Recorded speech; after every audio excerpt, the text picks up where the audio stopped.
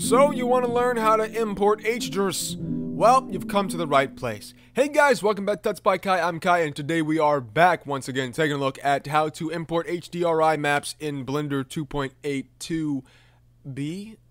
I don't know, Eevee.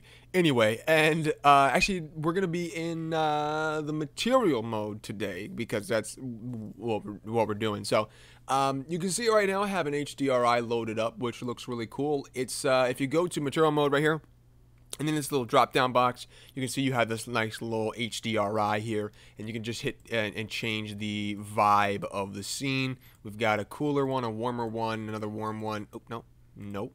We have a darker, nighttime, moodier one. And the cool thing is that we can just switch between these to have a nice little thing going on. Parking lot. You see, they're all different images, which is nice, and they just kind of shine light, using the bright parts of the image to shine light onto the object in the scene, which is really, really cool thing. And it gives a really natural kind of light space because it is a picture of real life. So the way to import them is to hit this little cogwheel here. It's super simple. Just grab that little cogwheel and then hit right down here, HDRI's install, and then you can just go ahead and pick any image you have on your computer. Literally anything will work.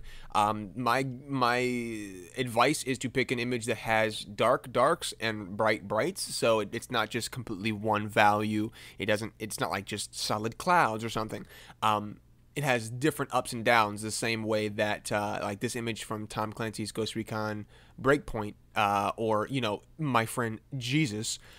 So we have two different ones here, and you can see if I import Breakpoint, image from Breakpoint, you can see that I can go back down to this little button and hit this little HDRI over here, which is the one we just imported. I can just hit that, and you can see this one has a nice bluish tone to it.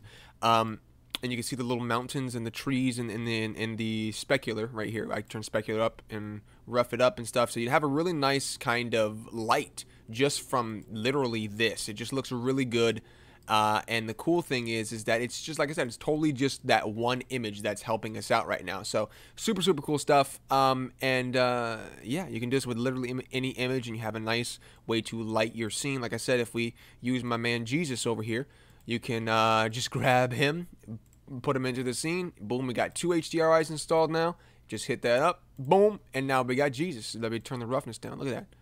Now you see we got Jesus. We got Jesus, guys. I think it's him right here. This is his head. He's holding the sheep. Yeah, that's him. He's just doing his Jesus-ly duties. He's just doing his Jesus-ly there he is right there. See, look at him. Look at Jesus. Look at Jesus just holding the sheep. Look at that. It's adorable. We got this beautiful HDRIs. You can do so much with them. This one has a nice reddish kind of tone, of course, because that's Jesus's face. But yeah, you can see you have a really, really nice way to light scenes. Super easy. Cool stuff. And also works on this bad boy back here. Ooh, there's big Jesus. Look at that. Look at big Jesus. Oh man. Wow. Check it out. Anyway, so yeah, you can rough it up, get a nice kind of reflection going on here. Same thing for this as well. So, hope you ladies and gentlemen enjoyed it. I will see you in the next one. Hope you learned something new today. I will see you in the next one. But until then, bye-bye.